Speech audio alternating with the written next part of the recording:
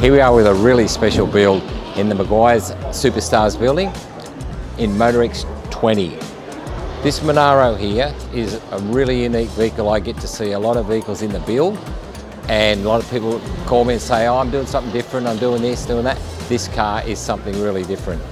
The owner came to Andrew's Restorations to have this car, a bit of rust work done on it and a bit of work done on it, and they've done such a good job in some of the rust repairs, the owner said, I actually want to have my whole car looking like that.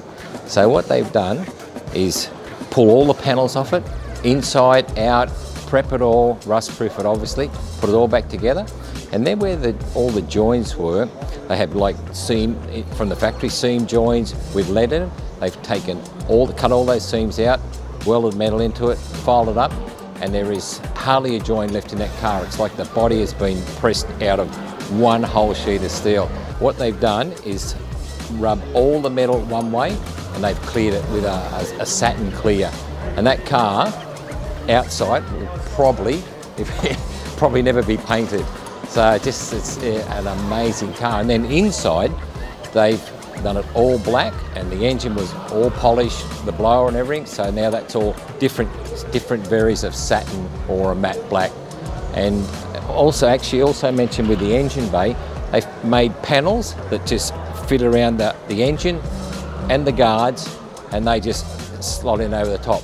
So this car, he hasn't ruined a really good Monaro. This car could, in 2 or 3 days, be turned back into a stock standard original Monaro.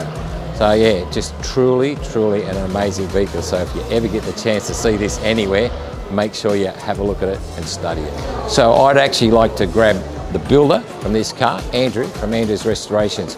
Grab him, we'll have a chat with him. I'm Andrew from Andrew's Auto Restorations. This is our latest creation. It's a HK GTS Monaro in bare metal. The car came to us about 2.5 years ago. It was an original car painted with the drivetrain that you see in it now.